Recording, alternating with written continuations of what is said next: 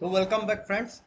Today we will be learning how to perform different types of small sample tests in SPSS. Basically we will focus on comparing mean tests. So we'll study today students t-test, which is a one sample t-test.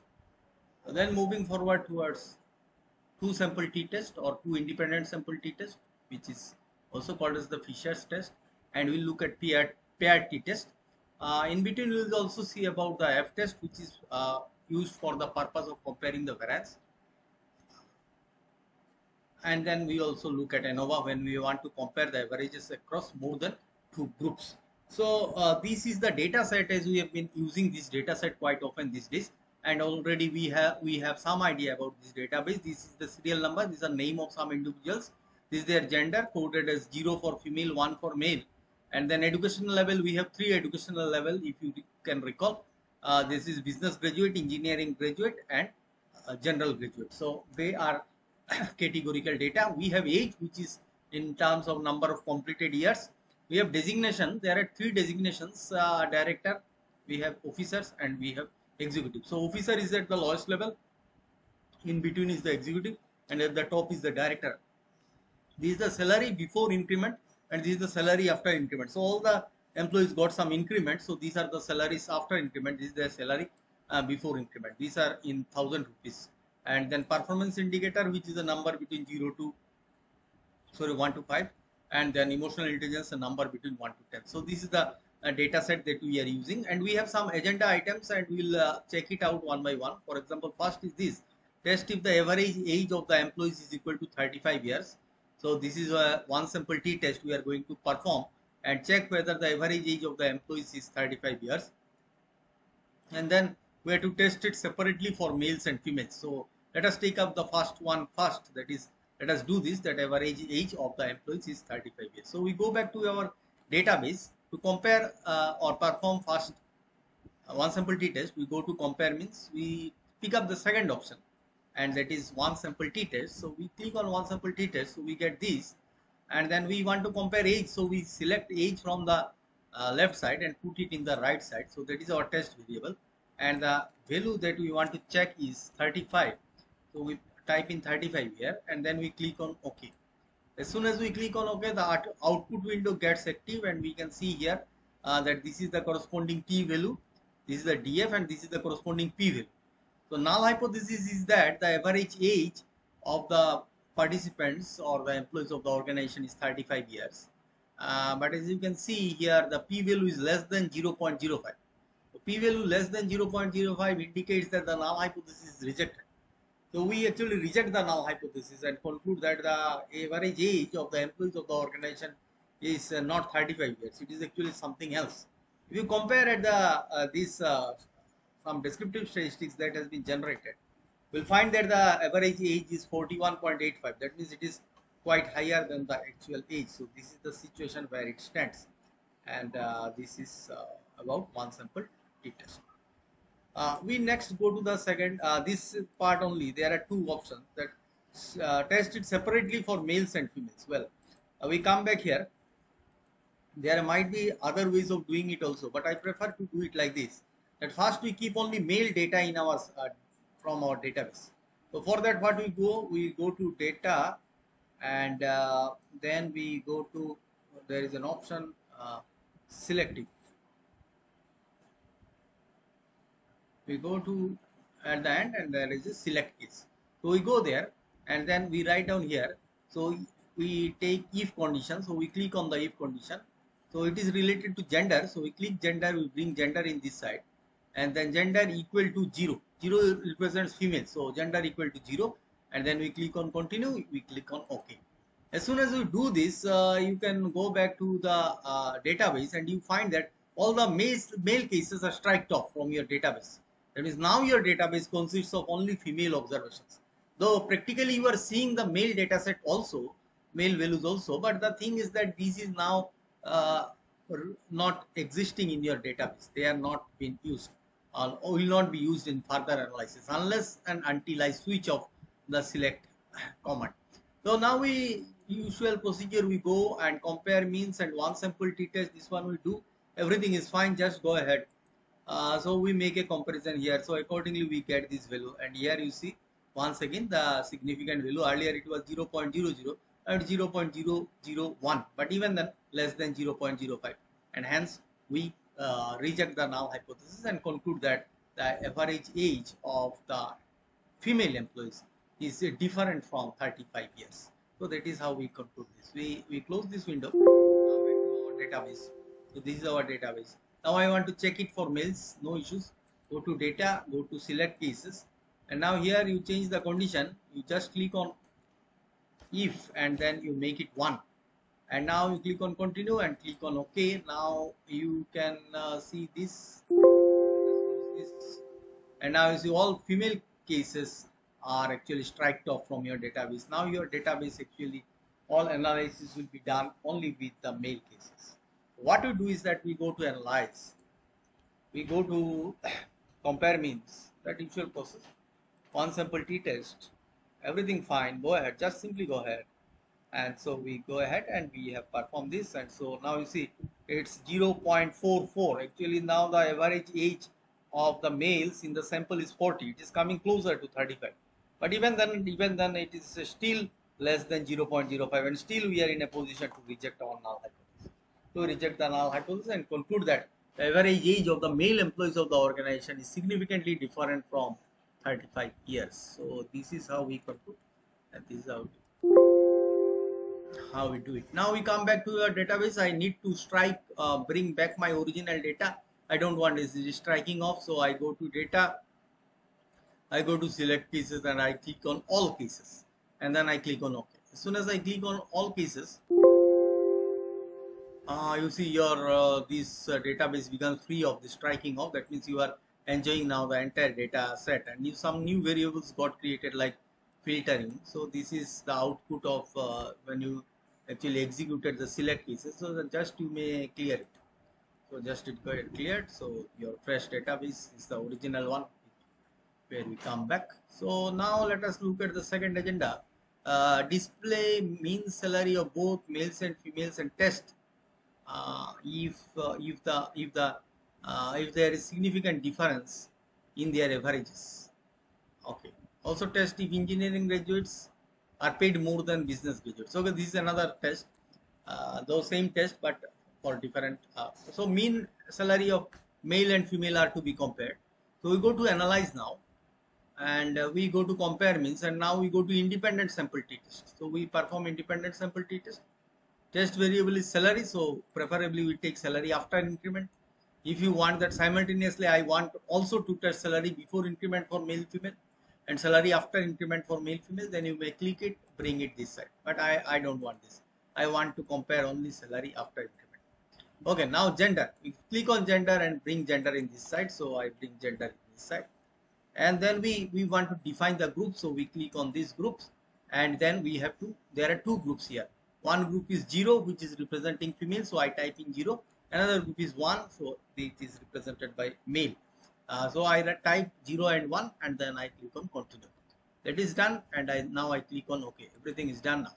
So here you get these are the mean values. Okay, the salary after increment. So this is male, female are getting, females are getting 46,000, males are getting 47,000. Very close to 48,000 on an average. But whether this difference is significant, what does it tell? Now here you see there are two rows been created in this table. One assumes that variances are equal, one assumes that variances are not equal. Now you see, first we look at this value. Now for equal variances, this value will be more than 0.05, but here it is not the case. It is less than 0.05. This means that variances are not equal. This is the F test. F test automatically comes up with the T test. Two independent sample T tests. So here we assume that the variances, equal variances are not assumed here. This row will look, because the hypothesis related to equality of variances are rejected. So that's why we look at the second row, not the first row. And here is the T value. What is the corresponding P value? You see 0.69, which is quite bigger than 0.05, indicating that the null hypothesis needs to be accepted, because for rejecting the null hypothesis this p value should be less than 0.05, which does not happen here. So the null hypothesis is accepted, and we conclude that the average salary of the males and the females are not significantly different. So this is how we draw the conclusion for this test. Okay, now let us look at this agenda. Another one is there that also test additional if engineering graduates are paid more than business graduates. Okay, fine. Engineering graduates and business graduates are to be compared, not the general graduates. Okay. Now in our database we come here. Let us see what was the code for engineering graduate and business graduate. You see, engineering graduate is 2, business graduate is 1, general graduate is 3, which is not to be in comparison, not to be brought in comparison. Okay, fine. Now what do we do? We may go on from here also. Remember, 1 and 2 are the codes that are to be compared. So we go to analyze, we go to compare means, we go to independent sample t-test. Okay, fine. Now salary is not the thing which we want to compare. Yeah, salary. Yeah, what is that? Let me check out. Once are paid more, that means salary. Okay, fine. Salary is this, but not compared for gender. Bring it back. Take in educational qualification. And grouping variable. Remember, the grouping variable are now 1 for engineering graduate and I think 2 for business graduate. Is it so? No, 1 for business graduate, 2 for engineering graduate. So fine, 1 and 2 are to be compared, not 3. Continue and then click on OK. That's all. It's done. Once again, this table. So you see business graduate average salary 47,000, engineering graduate seems to have got more in the sample, but whether this difference is significant, let us check out. Here, what is the condition of the variance? Variance is more than 0.05 p value here. That means we accept the null hypothesis. It needs to be less than 0.05 for unequal variance, but it is more than 0.05. It indicates that the variances are equal. So we go with the first one, first row. First row we go on. This is the corresponding t value. What is the corresponding p value? This is 0.402, which is more than 0.05. So it is more than 0.05. So we accept the null hypothesis. What is the null hypothesis? That the average salary of the business graduate and the engineering graduate does not differ significantly. So we go on ahead with the null hypothesis, accepting that the salary does not differ significantly. Here we can see some difference in the sample, but this difference is not significant enough. That is what we conclude. Let us stop here. Let us go forward. Compare the average salary of the employees before and after increment and test if the change is significant at 5% level. Compare the average salary of employees before and after increment and test if the change is significant at 5% level. Very nice. Let us go on here. So we come to the data view. We may do it from the variable view also. So I want to compare this one and this one. Their average, whether really there is an increase, significant increase is there or not. So what to do? We go to analyze here. We go to compare means, and then we go to paired sample t-test. So paired sample t-test, we compare, click here, little bit different type of table, but from here we click and take it, drag and take it there, salary before increment. And then we click the salary after increment and put it under variable 2. So you will see they are now in these two positions. A new row gets created, ignore it. So now you can compare, click on OK. So here you see paired sample test statistic, all these things. However, interesting what we are is this is the corresponding t value t.72, and then look at the p value. So p value is less than 0.05. So what is your null hypothesis? That the average salary before is equal to average salary after. Now this p value is less than 0.05, indicating that you are now in a position that you can reject the null hypothesis. That means you can now conclude that the average salary before is significantly less than the average salary after. And you can see it here also. This one is 41,000. This is 47,000.